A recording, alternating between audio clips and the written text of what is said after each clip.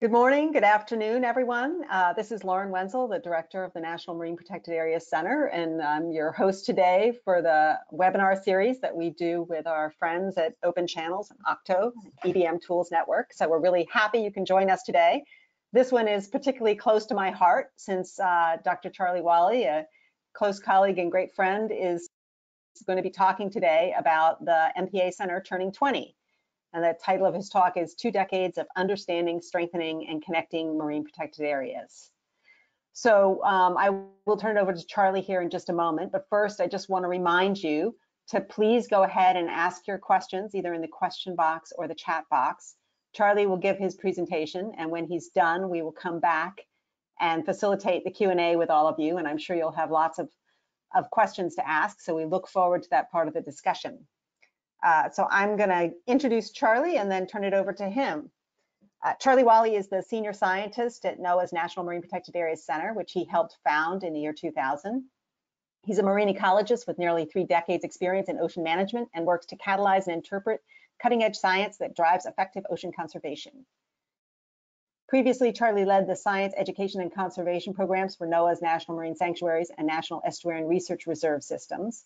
And before he joined NOAA, he directed and taught marine ecology at Lehigh University's Stone Harbor Marine Lab on the Jersey Shore and conducted field research in coral reef ecology throughout the Caribbean. Charlie earned a Ph.D. in ecology and evolution from Johns Hopkins University and a BA in aquatic biology from UC Santa Barbara. He is an elected fellow of the American Association for the Advancement of Science, and he has received 3 NOAA bronze medals for his work in ocean conservation. And I also just want to note that Charlie will be retiring next month after a 29-year career at NOAA, and he will be greatly missed. But that may influence his willingness to answer all your questions in his typical candid way. So I'm turning it over to you, Charlie. Well, thank you, Lauren, and thank all of you for joining us. Yeah, I've thought about that retirement issue in relation to my answers to questions, and I'll try to find the middle ground that allows me to stay employed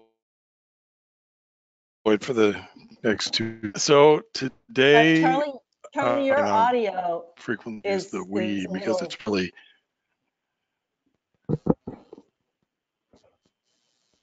Charlie, your audio is a little okay. Patchy. Is this better?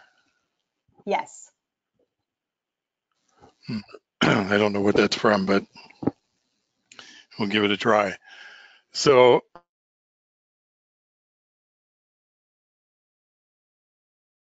of Charlie, where the MPA Center came from and where we've. Charlie, we're losing you again. It's I'm not sure why your audio is coming in and out. Hi, Charlie. If you could also, do you have a phone handy? Or do you have any ideas? Charlie, do you have a phone handy? Okay, then you could also call in. Yes. Let's see, easiest way to do it. If you go to you have the audio panel for the user interface. Let's see, I think you can. It's been so long since I've dealt with that. You can switch to phone call there, and it'll give you a number to call in. Okay, where do I? Okay, where under do I audio. See the number? Yeah, in the audio panel of the user interface, there's a option for computer audio, phone call, or no audio. If you switch to phone call, it'll show some call-in numbers, and you can call in. Got it. Okay. All right. Sorry, everyone. We'll get started in just a minute when Charlie's able to call in.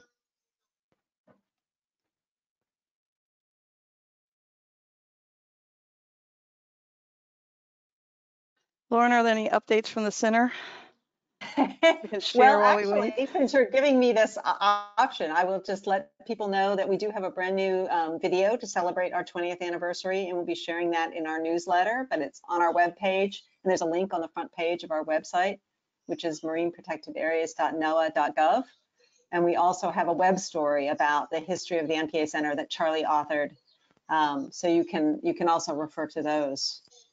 And I would just note that next month, for Oceans Month, we are going to be publishing a report on how the U.S. is doing with respect to achieving conservation goals and building MPA networks. So look for that in the next couple of weeks. Okay, great. And I don't know if Charlie can hear us, but you'll need to enter a PIN number, Charlie, in order to be able to be unmuted. So it should show. Yeah. Oh, yep, there Can you you are. hear All me? right, great. Yep, we sure can. Okay. Great. Sorry about that.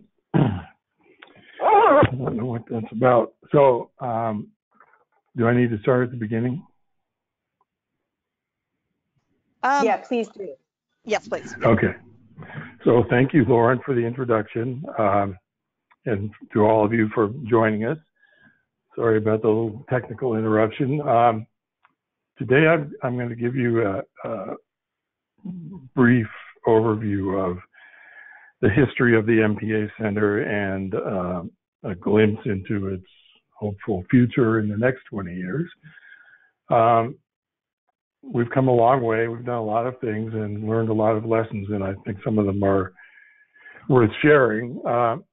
So to start with, I think all of you probably know, or you wouldn't be here, that our ocean provides us with a lot of value, benefits, services, and it supports our livelihoods and our spirits and our recreation and all kinds of things that mean different things to different people, but they're all important. And we, in order to sustain those benefits, we have been using MPAs, marine protected areas, for over a century in this country to conserve important places and the services they provide to coastal communities and other users. And MPAs in the U.S. can be found really virtually everywhere. They're common in coral reef environments like this one, in temperate coastal environments like this, which was off of the Washington coast. And they're also used, not as frequently, but increasingly, to conserve cultural resources and more broadly cultural heritage in some of those same areas.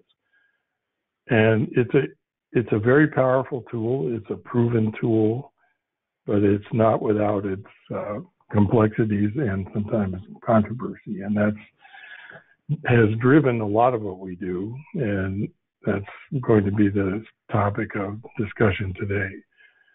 So with that as background, in the, say, mid-90s up until around mid-2000s, there was a growing interest worldwide and certainly in the U.S.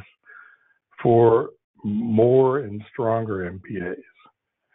And that was driven by a widespread desire to conserve biologically important areas, to reduce the impacts of fishing in those areas, to have at least some, if not all of those areas be no-take reserves where all forms of extraction, primarily fishing, of course, are restricted or prohibited, and for the sites to be incorporated into integrated networks of ecologically connected MPAs.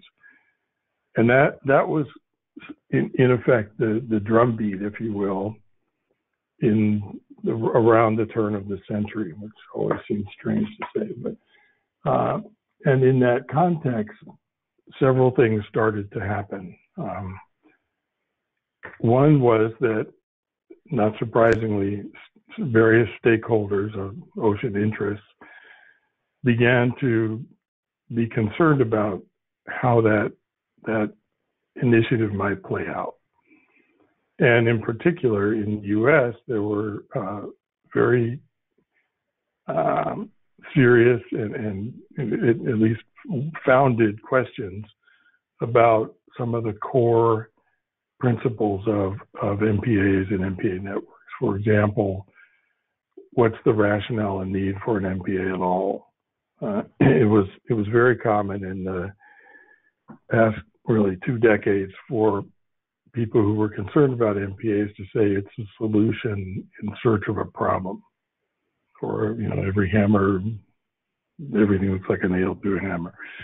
So there were persistent questions about why do we need these things, especially in particular areas that were of interest to particular groups.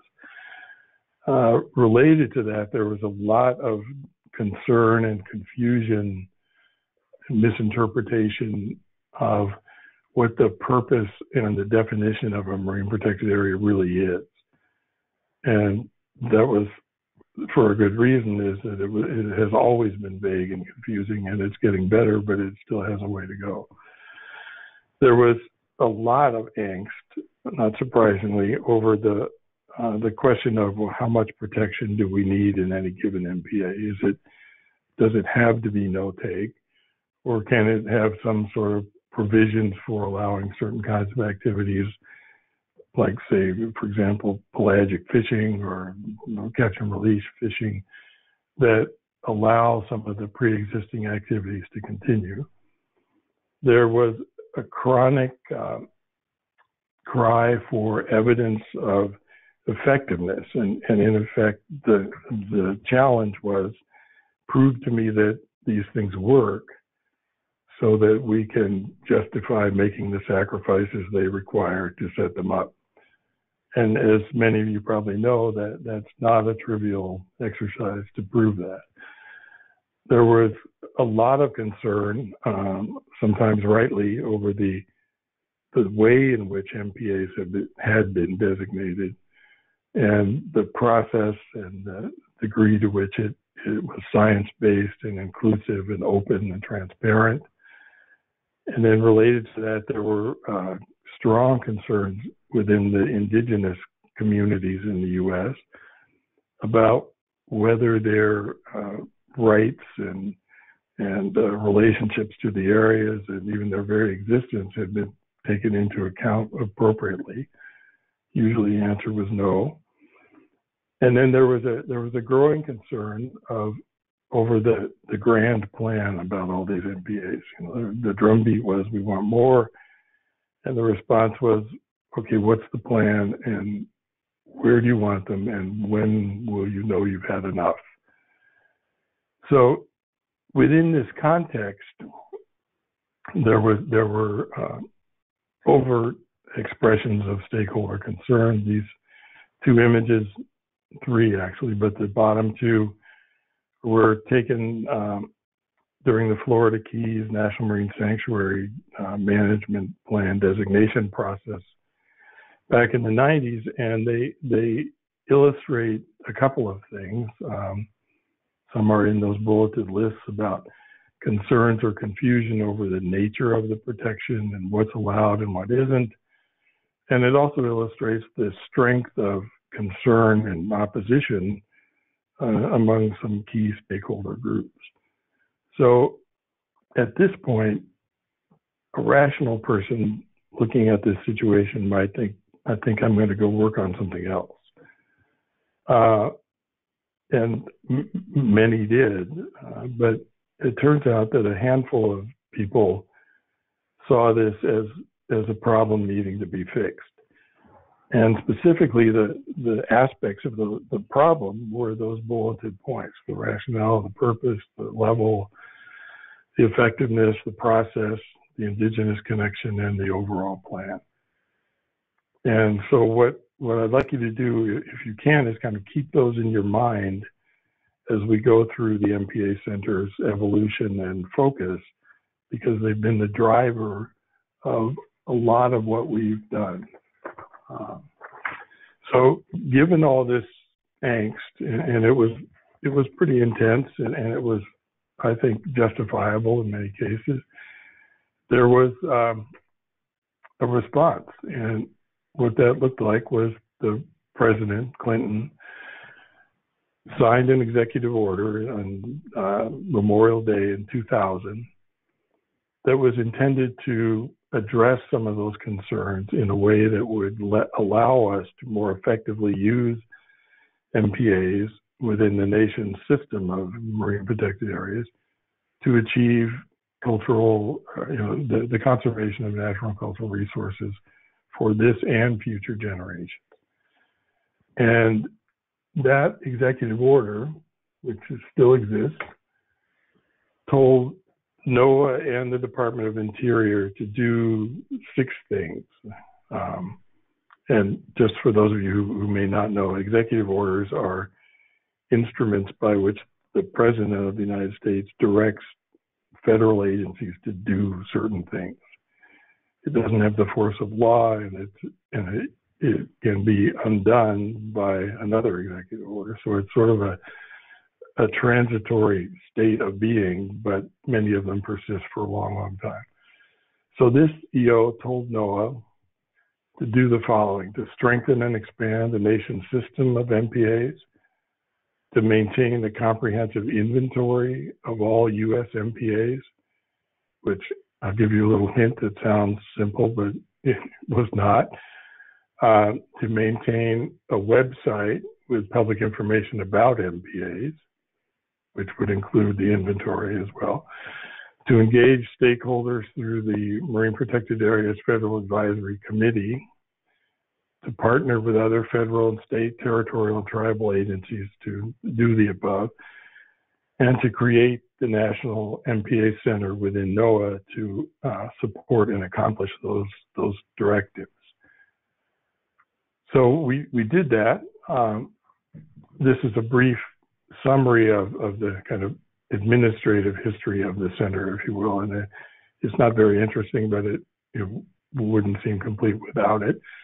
So the origin of the idea was conceived actually within the Marine Sanctuary Program as an internal think tank for MPA issues that related to sanctuaries back in '98. The center was established by the executive order by NOAA in 2000. The Marine Protected Areas Federal Advisory Committee was established in 2003 and recently terminated by another executive order in 2019.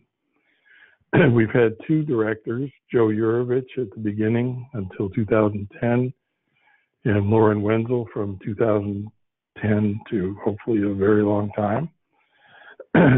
We're within NOAA, we're located within the Office of National Marine Sanctuaries, which is where we came from originally.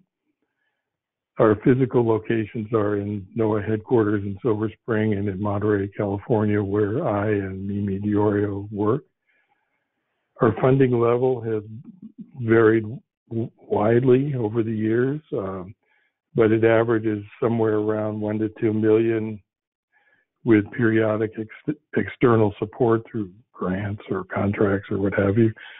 And their staffing is also variable, but it ranges somewhere between 4 to 10, including a handful of FTEs and then fellows and interns and detailees and other people we can Shanghai into helping us out.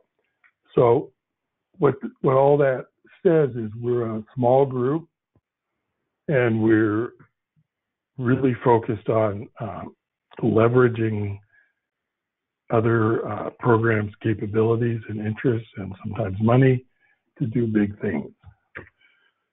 So what I'd like to talk about now is what those things, some of those things have been.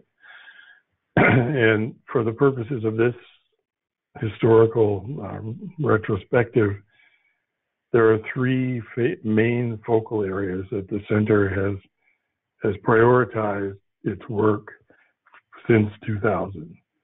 The first is understanding MPAs. The second is recognizing the human dimension, that's us. And the third is building resilience among MPAs. And these are almost sequential, but there's some considerable overlap among them. And you can think of them as running in parallel, but starting at three different times. And what I want to give to you is for each of those three, a brief summary of some illustrative examples. And then for each of those three, a deep dive in one or two of those projects to give you a better sense for not just what the project is, but how we set our priorities, how we choose what we work on, and how we actually work. So the first one, which was the beginning of when we started, is about just understanding what this MPA thing is all about. And that gets back to that hanging an effigy slide, which basically, in a nutshell, is you could say that it all stems from misunderstandings about what MPAs are, what they're for, what their benefits are, and what their costs are. And so we set out to try to solve that a little bit. You can't necessarily solve the conflict, but you can solve the misunderstanding. And so we had, working with some partners in elsewhere at NOAA, we developed basically education modules, like one was an MPA 101 course. And it gave people just the basics, what is it? How do they get made? What do they include, et cetera? And we offered that widely, and it seemed to be successful in beginning to chip away at this confusion about what an MPA really is. We also saw that there was some serious dissatisfaction about designation processes for MPAs. And of course, that always exists, especially among groups who had to give something up.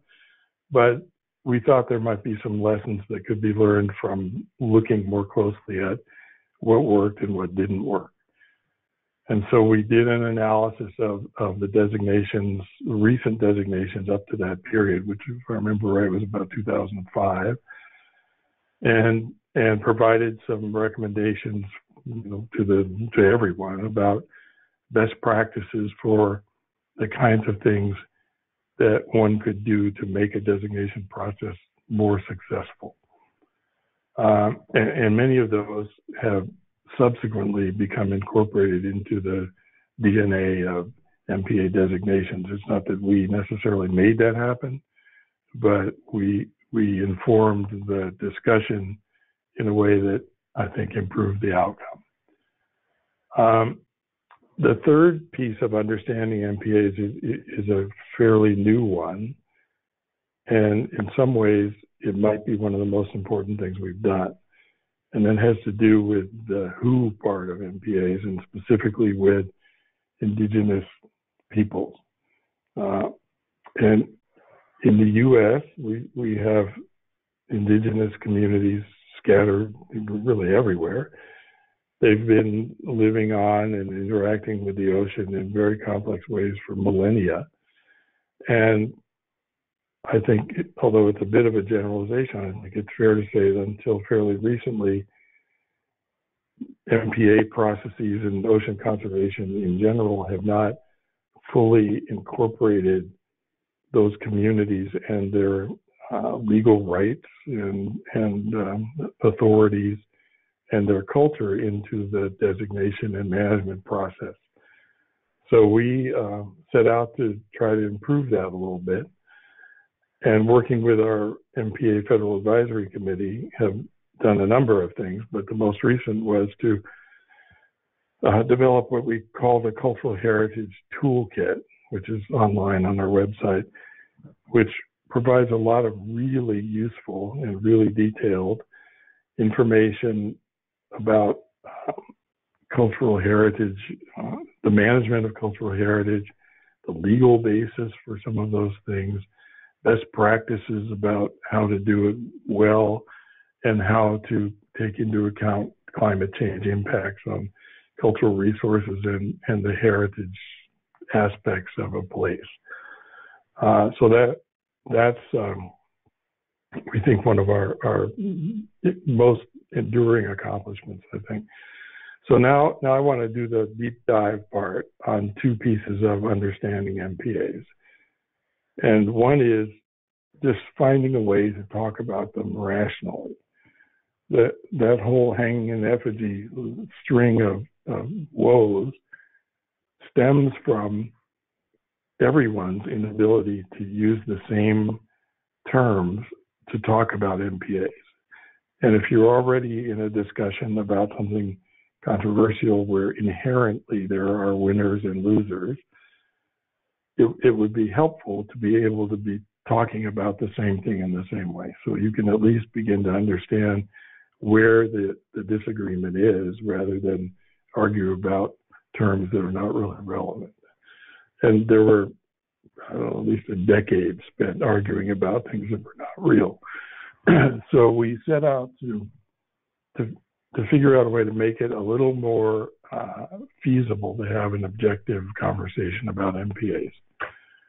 And the way we did that was to break the definition, if you will, the discussion of an MPA down into functional criteria that can be objectively assessed and discussed. And so for any MPA, we could identify its conservation focus. The icon on the top right is a cultural heritage MPA. The others were conservation, natural heritage, and sustainable production. Each MPA has a specific level of protection. The icon down below is for zoned multiple use MPAs, which it implies visually that you can do a bunch of things, but in different parts of the MPA. Each MPA has a level of permanence. Most of us tend to think and assume that they're there forever, but in fact, many are not. Some have a finite duration and they're intended to be removed at the end of that. Some more commonly have basically a sunset provision at which time the MPA's effectiveness or other criteria have to be evaluated in order to continue it. And the constancy of protection it relates to whether the MPA is in force all the time. And a simple example of that would be a seasonal fisheries-based MPA, say for a spawning aggregation area, where you want the protection in that place when the fish are there in huge numbers doing a critically important ecological process, but then maybe that's not important later on. So it's not constant. And then the scale of protection has to do with whether the MPA is intended to protect everything in that place, all the animals, all the plants, all the minerals, everything, or whether it's focused on some focal resource, like say an oyster bed or a kelp bed. And that's critically important to understand when you get into discussions about what are the nature of protections, because they map straight to the scale of protection.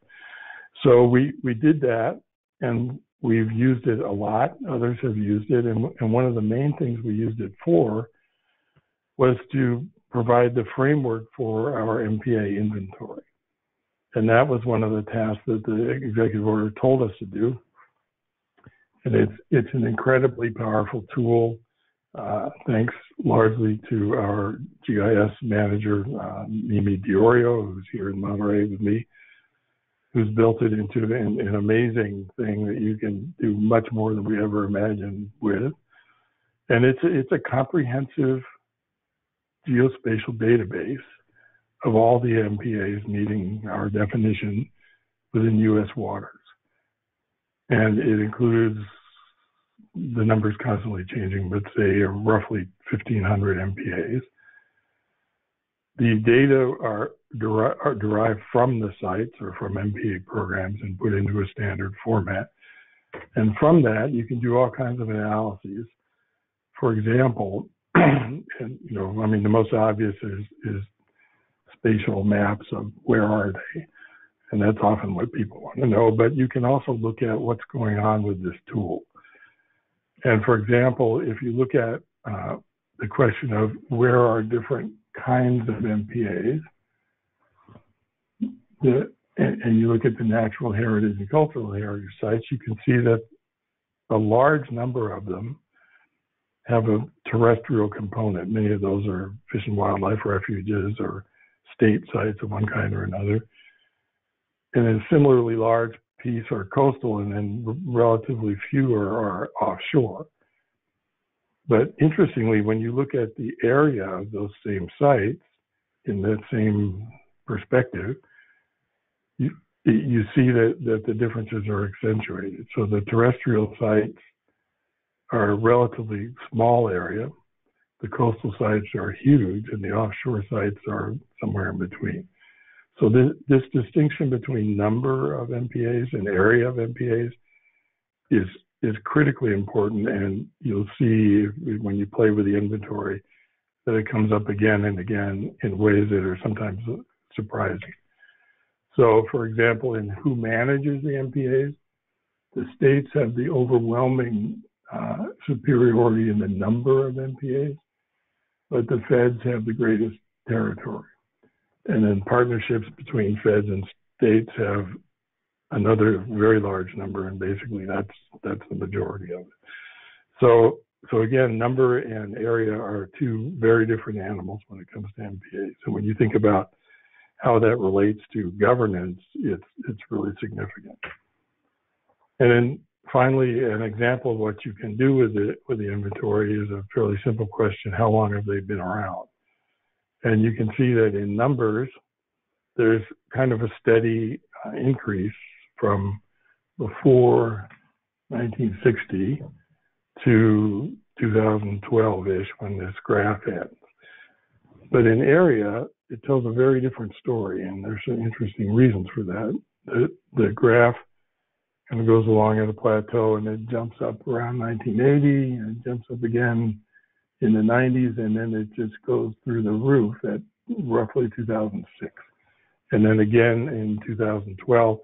And those two represent the establishment of two very large MPAs in the Pacific Islands. And so you can see from this that if you're just counting MPAs, it looks like we're on a steady climb, to more. If you're thinking about area and the consequences of that area, you can see that the most recent era has seen the greatest change. And that, of course, if you're in one of those areas, it has great significance to you. So the inventory has been an incredibly powerful tool, and I urge you to get in there and play with it, and to contact me and see the full range of products and services that it can provide.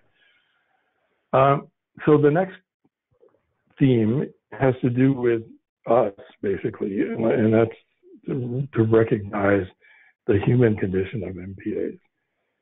And going again back to that hanging slide, many of those bullets have to do with how MPAs relate to people and vice versa, and particularly how the restrictions of an MPA might affect the people that were using it in different ways formerly. And that's a very complex and just fundamentally important issue that has, until fairly recently, has been relatively unexplored in the MPA community in any kind of useful way. And so we set out to see what we could do about making that a little more scientific and a little more transparent. So we again developed a common language, this time of ocean uses, that described all the common uses in a way that was functional and would allow people to discuss them knowing that they were talking about the same thing. And that sounds kind of trivial, but in fact, when you think about ocean uses, like say fishing, there's 1,000 different flavors of fishing and different purposes for doing it, and different communities and different impacts. And so when you want to talk about all those things, you want to make sure you know what you mean by fishing. So we developed that product and distributed it for people to use. We also were noticing, as everyone knows, that there's been a huge increase in the rate of, or the level of use of MPAs and other coastal areas for ocean recreation, and particularly in the past decade. And there are more people doing it and in new ways every day. And so we worked with our advisory committee to look into that and come up with some best practices for MPA managers and programs to begin to address the challenges that use presents, and also some of the opportunities as well. And so they, in conjunction with the Marine Sanctuary Advisory Councils, developed a set of recommendations which they submitted to NOAA and the Department of Interior and then to their own councils to help people have a better chance of sustainably managing responsible recreation. So now I want to turn to two other illustrative examples of how we address the human dimension problem. And one has to do with knowledge and the other has to do with evidence or data, really. So the first was, it became pretty clear that there were huge gaps in our collective understanding of how people relate to the ocean, how they use it, how they're affected by it, what they care about, why they care about it. It was just a black box, not universally, but it was not, there was not good enough evidence for good decisions to be made all the time. So we thought we would start by saying, what do we need to know? So we set out to develop social science strategies with expert workshops from people drawn from both academia and the government and the key sectors from around the country, and they developed a national research strategy, which you see on the screen, as well as 4 regional priorities on this question of what are the research priorities for understanding the human dimension. And those products informed future research. Importantly, they highlighted the importance of the human dimension of MPAs at a time when that was sorely needed. The process engaged diverse constituencies in some very interesting ways, and I think in ways that made them more willing to buy in or at least participate in MPA processes. It encouraged hiring of social scientists by agencies and academia. And it strengthened, in some ways, the social science community around these common areas of inquiry. So that product is available on our website, all 5 of them, actually. And we think that it had a significant impact on how we approach this question of the human dimension and what we need to know about it. So the next piece of the human dimension, which has been my sort of focus for quite a while, and Mimi's as well, has to do with where people use the ocean and how, and a little bit with why. And in order to do that, we had to design a process that could reasonably and quickly fill a huge data gap in that kind of information. There was and still is in many ways a dearth of useful, consistent, comparable information about the spatial patterns of ocean uses on scales that are meaningful. And there's a reason for that. It's difficult, it's expensive, it changes widely as you expand the geographic scale. And so we had to come up with a way of filling that gap, at least initially, that wasn't expensive and didn't take forever. And what we settled on was a participatory GIS mapping process using some very cool technology that allowed us to bring regional experts in ocean uses together into a room and basically have them map out their expert knowledge of where specific uses are occurring in real time. And that became GIS data showing the patterns of ocean use. And that drove then a whole series of custom products and capabilities, which we're still expanding on. And it also drew on the local knowledge of a really diverse group of users and sectors. And in ways similar to the social science strategy process, it brought those people together around a more common understanding of what this is all about. So just briefly, here's the list of uses. You can see there are a lot of them, which is why we have that common language.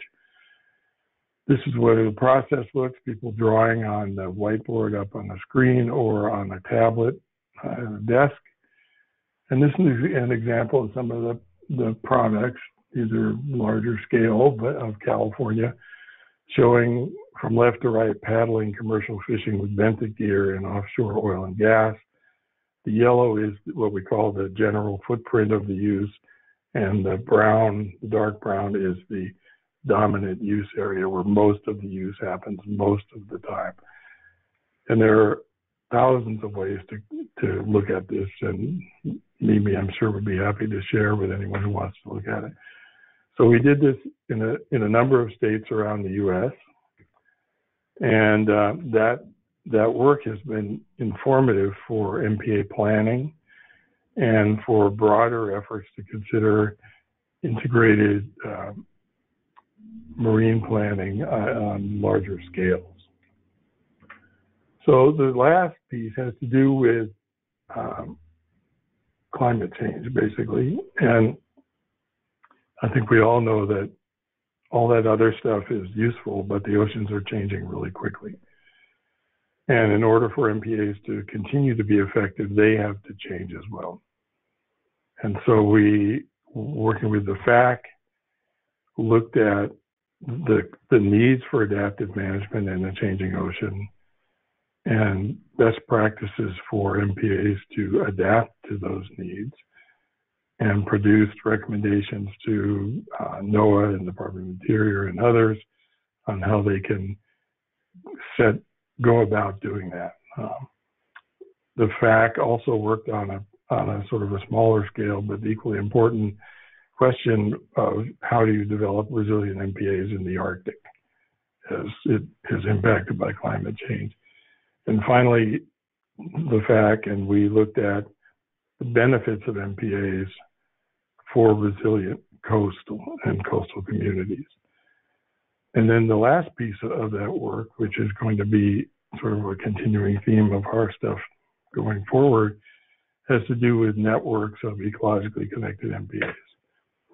And our FAC, led by Dr. Mark Carr from UC Santa Cruz, has developed some really important and interesting contributions both in science and policy on the role and benefits of MPAs, of connectivity in MPAs.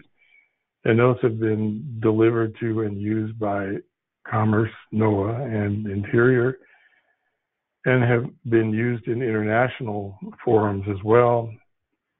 And some of the former FAC members, including Mark Carr, are continuing to pursue those themes outside of the FAC. So it's a very important piece.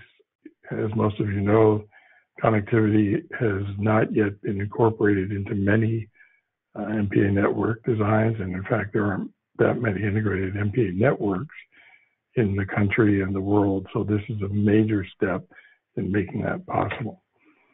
So what's next? We will, in addition to the kind of core functions that we must do, the inventory, the website, et cetera, we will be focusing on three things. One is to continue to connect MPA programs and sites around shared interests and concerns. And that's something we've been doing for a while, but we've been doing a lot more of it recently, and it pays tremendous dividends, really without a lot of investment of time and effort. The second is using those connections to build capacity in the US and abroad for the design and management of MPAs. And that's something that we are actually benefiting from as much as delivering, because there are a lot of places in the world where some of these challenges that we're still facing have been successfully addressed using methods and approaches that maybe we haven't thought of. And then finally, we'll continue to advance the use of ecologically connected networks and coastal conservation, using some of this information as a tool in the catalyst. So looking back on those 20 years, there have been a lot of people and a lot of organizations that have made a big difference in our work. But there are a few who deserve special mention. The first is Elliot Norris of the Marine Conservation Institute, formerly Marine Conservation Biology Institute, who was, you might say, the spiritual father of the executive order, and who, along with the Cousteau Society and the White House's Council on Environmental Quality, hosted a workshop that prompted the executive order to come into existence. The next are Roger Griffiths and Michael Weiss, both of NOAA, who worked with me and with Ellen Athis of CEQ to actually write the executive order and to shepherd its development. The Department of Interior has been our partner all along, and we look forward to more of that.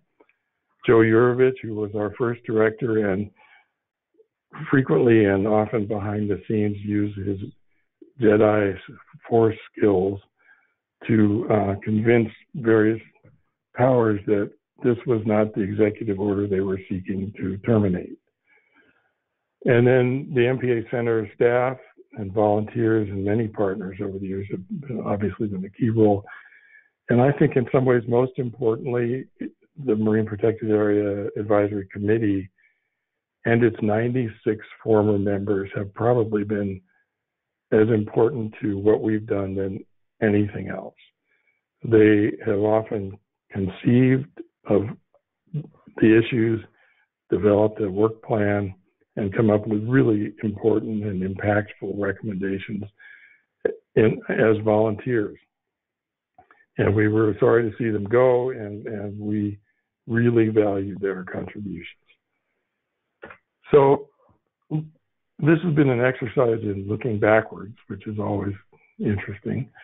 And I think that there are a few enduring contributions that the center has made.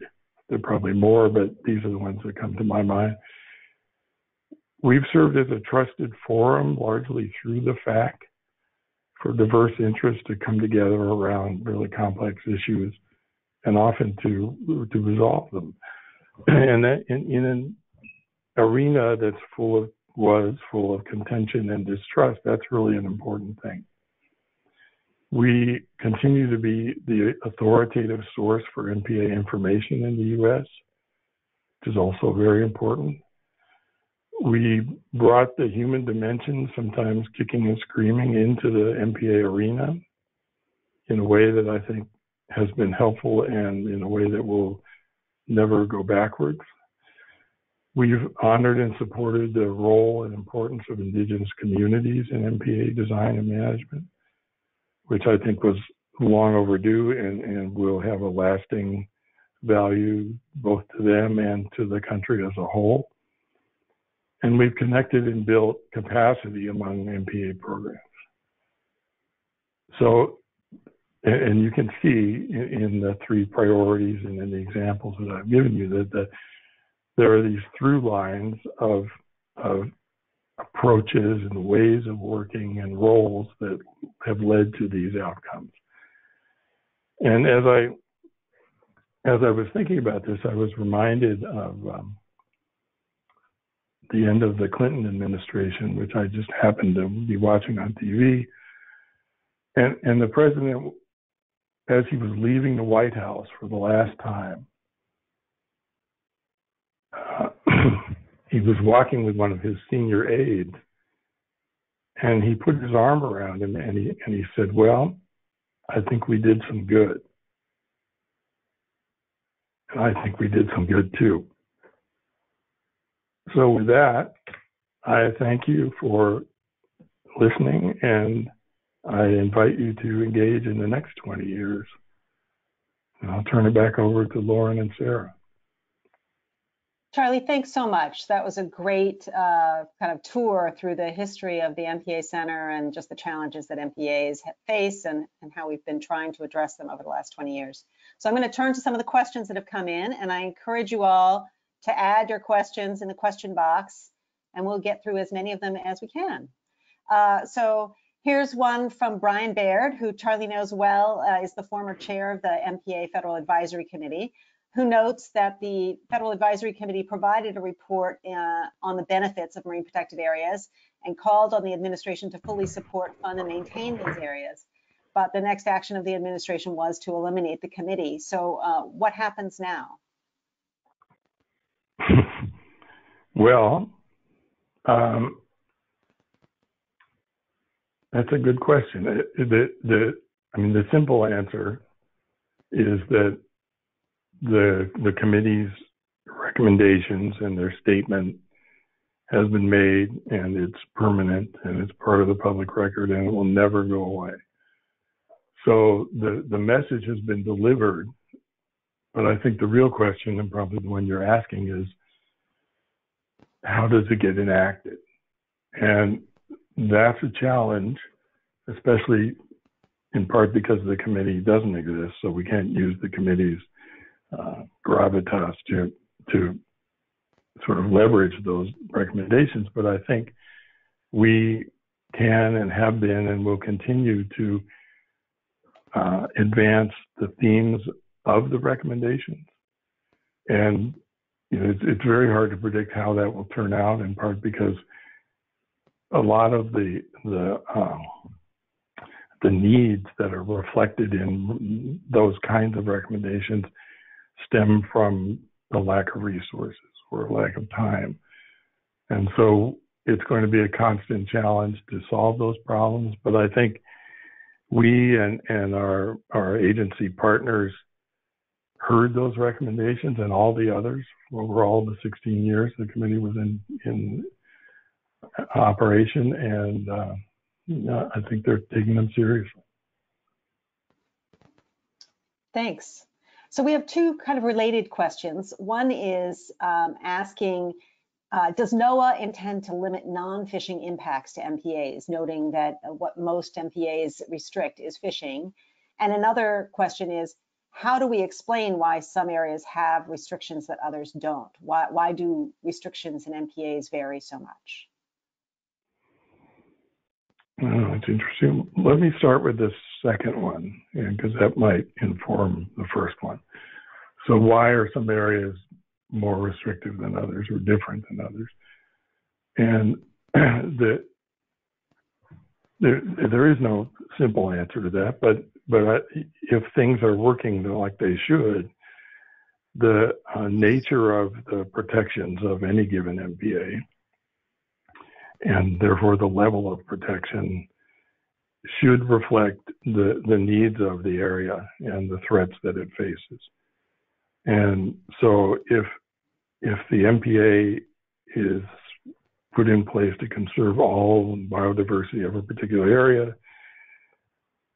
for forever, then that tends to lead to, or can lead to, more restrictions than if there are goals that are less broad and less constrained. So when the system works as it should, the designation process identifies both the goals of the area and then the uses that are compatible with those goals and the uses that are not. And the restrictions should match up with those uses that are not. I think in reality, they don't always work that way, and it cuts both ways. Sometimes you see examples of overly restrictive or what seems like overly restrictive MPAs, but that's pretty rare. And more commonly, you see areas that are not restricting things that are clearly threats to their biodiversity. So I think the process needs to work more effectively, but differences in outcome are to be expected. Now, I think the first question about NOAA's intention, first of all, there really isn't a NOAA intention in relation to MPAs. We have the Marine Sanctuary Program. We are partners with the states in their MPAs, each of which is different. And so our goal in the center is to inform what those programs how they might execute their own intentions. And again, I think most of the time those are site-specific goals. So there really isn't, to my knowledge, in this world we live in, a universal plan to have X number of restrictions. It's just not feasible. Thanks, Charlie. So we have a couple great questions to try to get to. From David Dye, he asks, over the last 10 years, the expectations on what MPAs can deliver have grown a lot, to the point where we are now running graduate level university courses. Have we hyped this too much, and have we built the expectations too high? Are the expectations commensurate with what can be delivered through MPA management? Yeah, that's an excellent question. My gut feeling is yes, but it's a more nuanced answer. So I think first of all, the way MPA impacts manifest themselves will vary wildly from ecosystem to ecosystem, and increasingly in today's climate from year to year or 2 or 3 years at a time. So looking at expectations is a lot more complicated than it used to be, and I think that on the one hand, there's growing evidence that MPAs are effective and they do what they set out to do. On the other hand, I think there is a danger in overselling those outcomes in order to win a particular argument. And in my view, that relates to fisheries impacts. And the ecology underlying those systems is incredibly complicated and is changing all the time. And I think we might be better to simultaneously focus, as the question suggested, on how do you measure that stuff and how do you understand it, but at the same time be a little more nuanced about our expectations, or at least what we are promising to deliver, because it's a very complex system and we don't really understand it as well as we'd like to. So I don't think it's a failing, but I think it's something we should take into account. So we probably just have time for one more question, and I'm going to read the one from Steve Giddings, who says, Charlie, with regard to doing some good, do you feel that the needle has moved significantly in the past 20 years on the ocean conservation ethic of this country, or is it just too much to ask when politics is such a dominant driver in the U.S.? Thank you, Steve. I think that the needle, so to speak, has moved a lot. I think that there's a widespread interest among all kinds of people in the ocean and by extension in its conservation. I think the number of people that are more committed and more informed about what that really means is much smaller, but I think that's growing as well. I think that the challenge, in my view, is taking the next step and going from that growing support for the oceans into meaningful action in the oceans.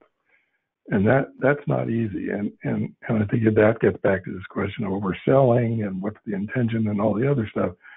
But I think we're at a critical point in the evolution of all this work where we need to leverage the goodwill that the oceans have generated into effective protection so that they will actually do what we hope they'll do. So we have to wrap up. I want to just call out and thank two other advisory committee members, Gary Davis and John Ogden, who wrote in questions, and we will try to get back to others who asked questions and didn't get a chance to have them asked. And there will be a recording of today's webinar. And so you can check, you'll be sent a link to that following this. But I just want to give John Ogden the last word, who said, Charlie, many thanks to you, Lauren, and the NOAA staff who have stayed true to the goals originally established with the Florida Keys Sanctuary.